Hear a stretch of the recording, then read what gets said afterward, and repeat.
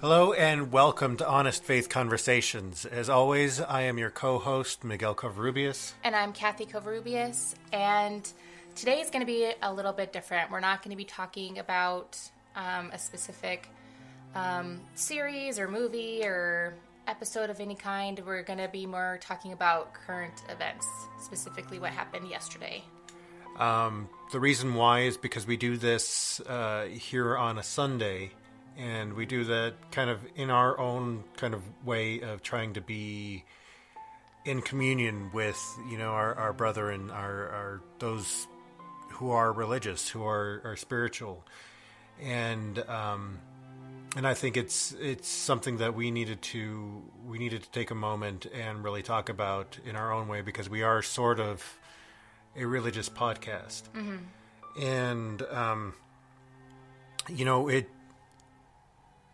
what happened yesterday in our country, in the United States of America, it was a little devastating to a lot of people, and so I think it bears talking about. And so we're going to talk about what happened in Charlottesville yesterday, and so this will be a shorter podcast, but we're going to be talking about that. And we're also going to be talking about what we have coming up for the weeks to come. Mm-hmm. So this will be sort of a bad news, good news sort of thing. Yeah, we'll try to end it on a happy note so nobody's too depressed. Exactly.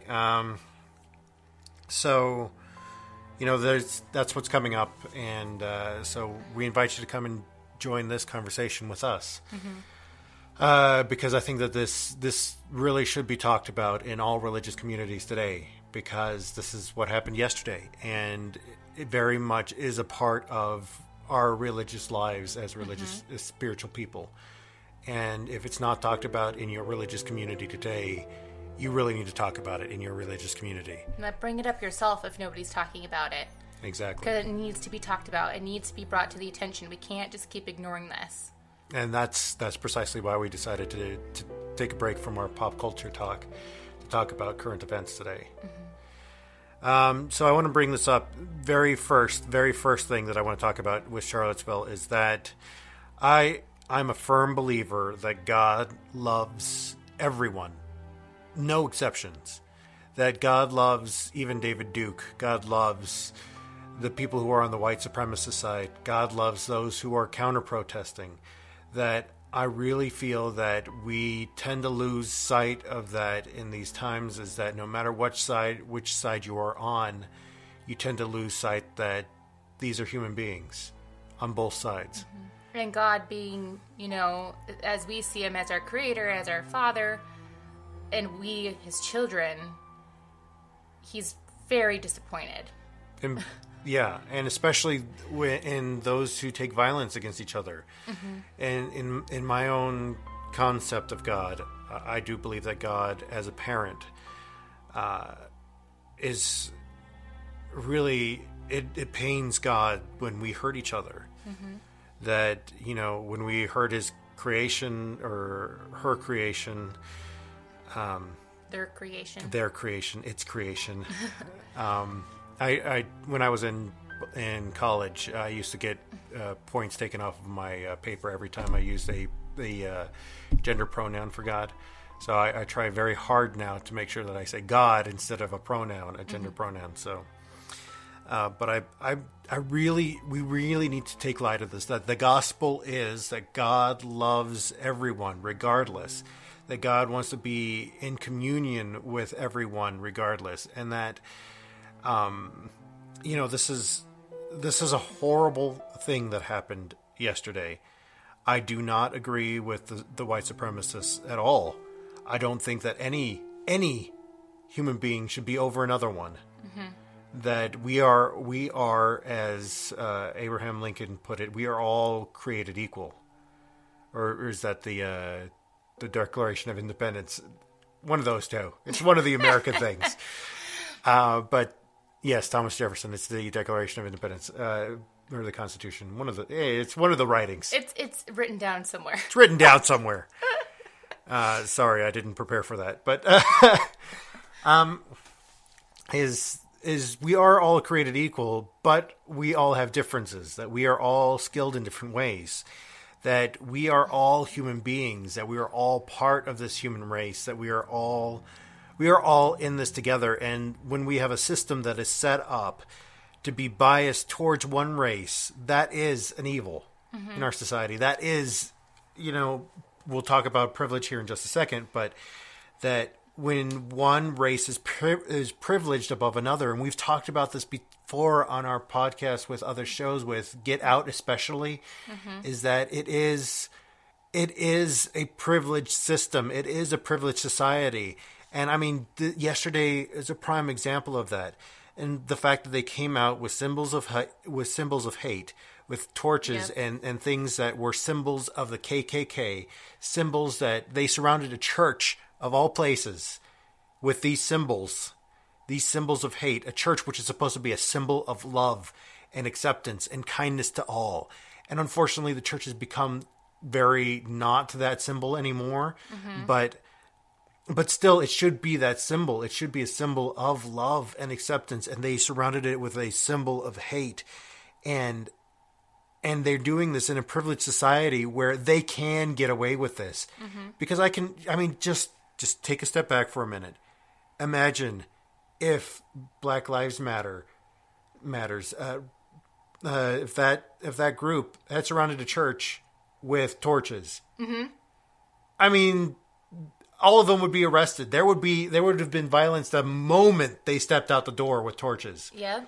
And that's what I'm talking about, is that in our system, in our society, we have this double standard that's set up that only white people are allowed to use these symbols of hate, and they are allowed to be able to protest their somewhat injustices, their perceived injustices in society.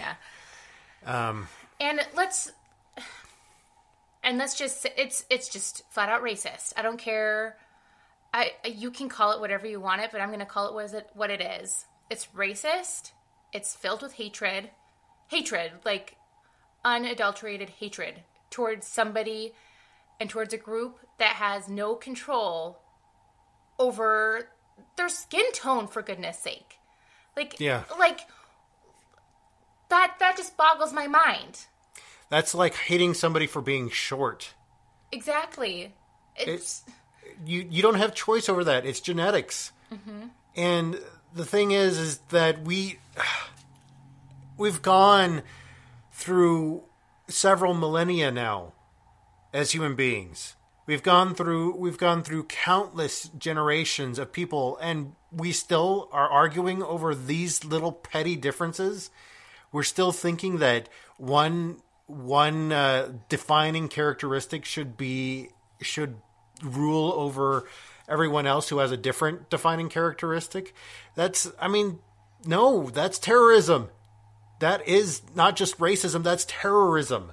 When one defining characterism that you cannot choose whatsoever is that thing that is supposedly making you lesser of a human being, that should make you fear for your own life.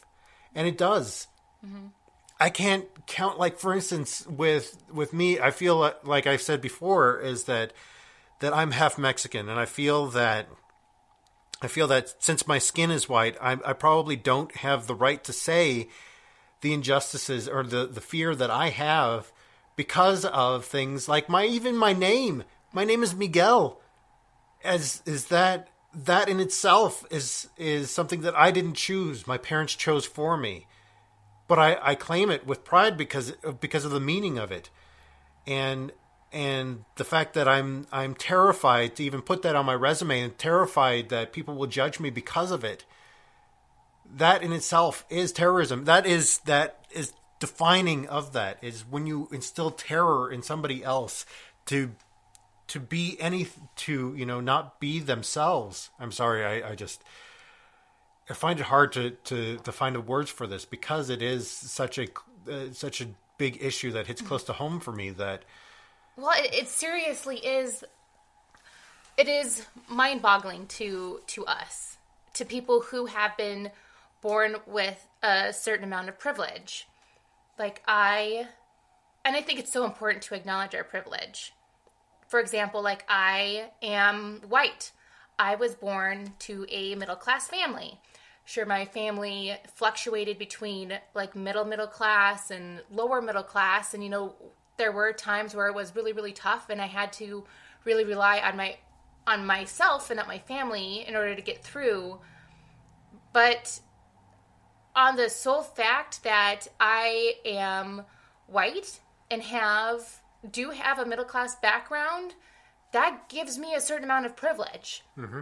But then I also have a little bit of a disadvantage as well too, since I am a woman, and it is harder for women to advance in careers. It's getting better, but it's not there yet. I am still, in terms of wages, just speaking overall, like somebody in my position who is a woman is getting paid less than somebody in her position who is a man who has the same amount of experience. And not just that, race also plays a factor into that. Yep. Is that, whereas women make, 78 cents to the dollar that men make? It drops when they are a woman of color. Yeah. It's something insane, like 40 cents. Mm-hmm.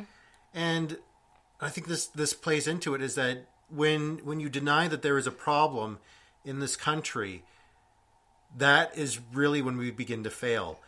Is that when we've shut off conversation, when we've shut off discussion about these matters, that's when we begin to fail as a country. And I think this very much goes to, and I've brought this piece of media up before, is that one scene from Doctor Who is that, once you stop, you're going to have to do what you had to do all along, which is sit down at the table and talk to each other. And this is the same thing here, is that the white supremacists, the alt-right, and I'm sorry, I can't call them alt-right because they are what they are. They're white supremacists. Mm-hmm.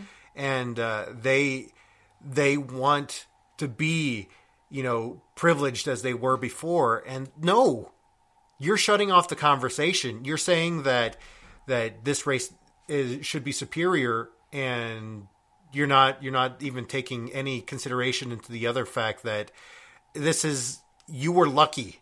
Yeah. You were lucky to be born with your skin color. You were lucky to be born into privilege. And honestly, you need to sit down and take a good hard look at that.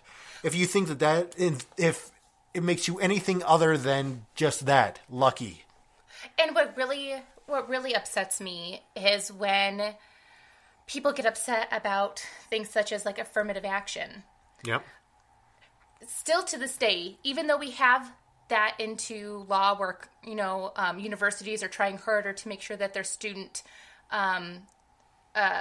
population is diverse, employers are also making sure that they are hiring as equally as they possibly can. They're looking more on the skill set versus, heritage.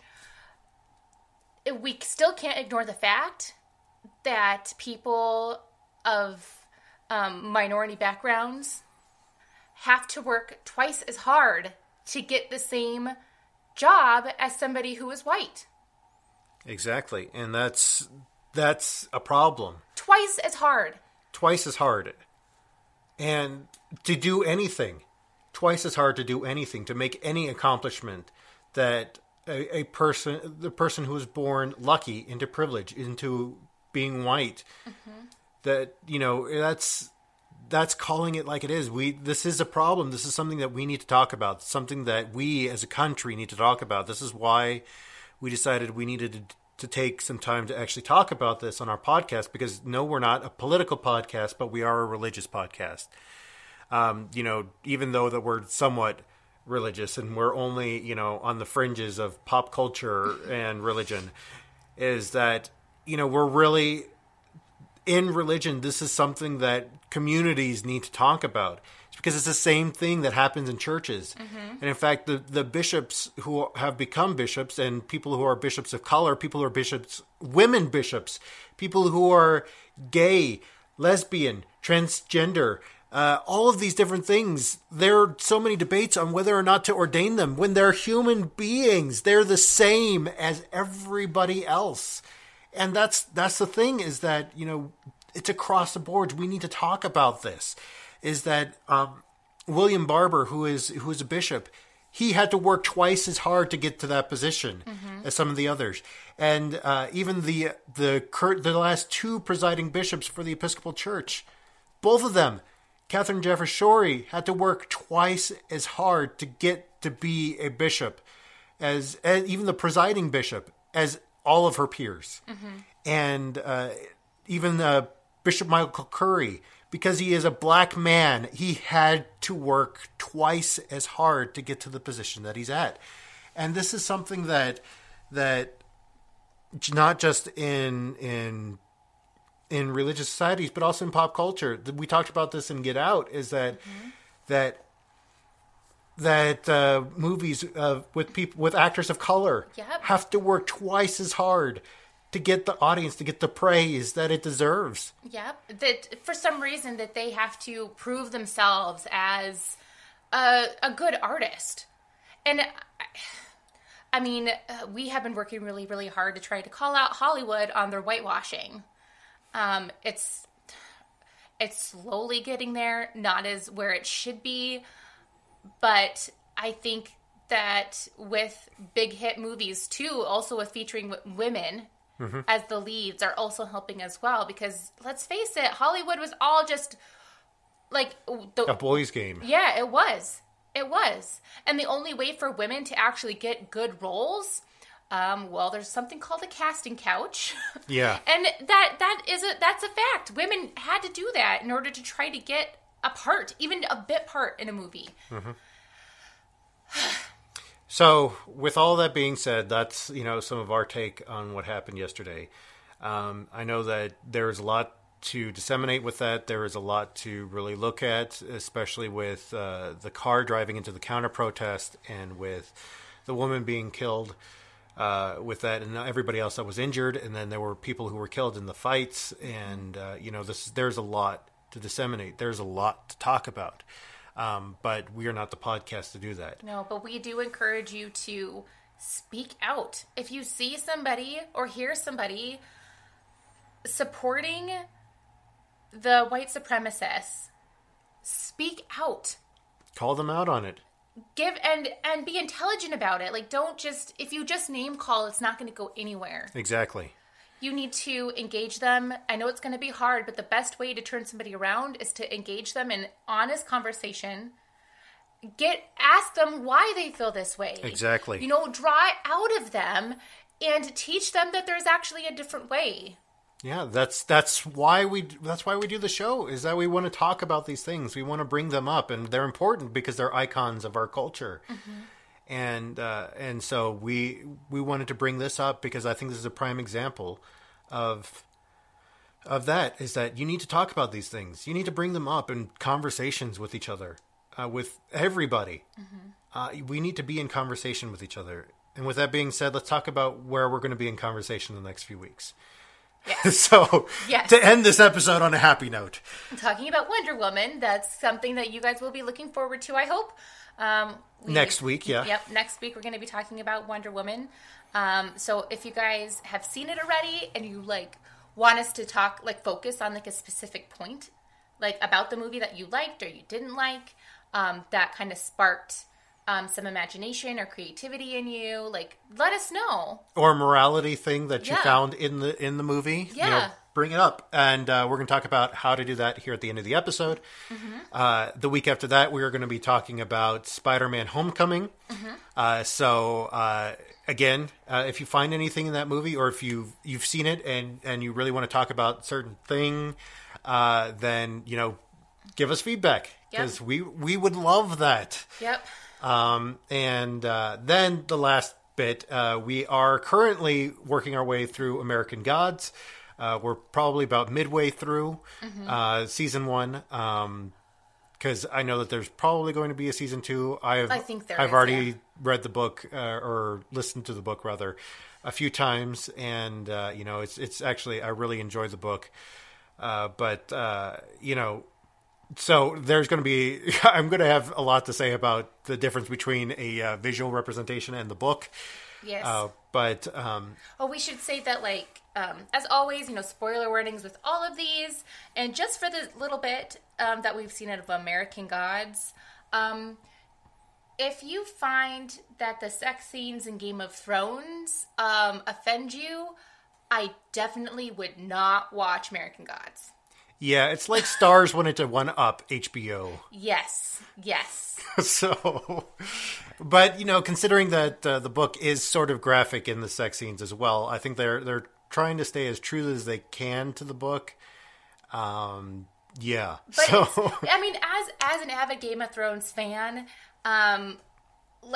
sex scenes usually don't make me uncomfortable, but in American Gods there was a couple of times I was like, okay, I'm done now. You can stop with the sex scene. Yeah. In closing, how you can respond to any of these bits that are coming up here is you can give us feedback by leaving us a voicemail at 720-372-3879. You can find us on social media. We are on Twitter at Real Honest Faith. We are on Facebook. Facebook.com/Real Honest Faith. We are on Tumblr. We are on Patreon, but I don't know that anybody uses the social media features on Patreon. We're on Tumblr. We're on Reddit. So we are... Our own website. Yeah, we're on the website. You can check us out at thehonestfaith.com. And so you can find my book on there as well. Talk about how the church has kind of kicked me a few times, and so we've talked about that before in the show. But you can check that out on there as well. If you wanted to get a preview of the book on the website, there's actually the first chapter is on the website. So if you want to read that to see if it's worth a purchase, which I think it is. You can read it there, just as a little preview. For the next, I think 2 weeks is when I'm going to put up the next chapter, and then I will take down the first chapter. So chapter 2 will be up there here in a few weeks. But